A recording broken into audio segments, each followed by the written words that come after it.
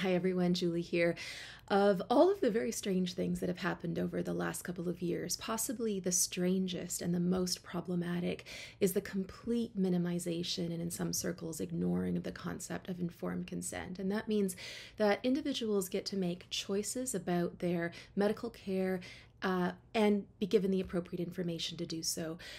A few weeks ago now, probably closer to a month, the Pfizer data was released, and I had the pleasure of interviewing Dr. Kheriaty, who is a bioethicist and a medical doctor, and he's going to walk us through some of the data, and I think this will just be the first of a number of different conversations.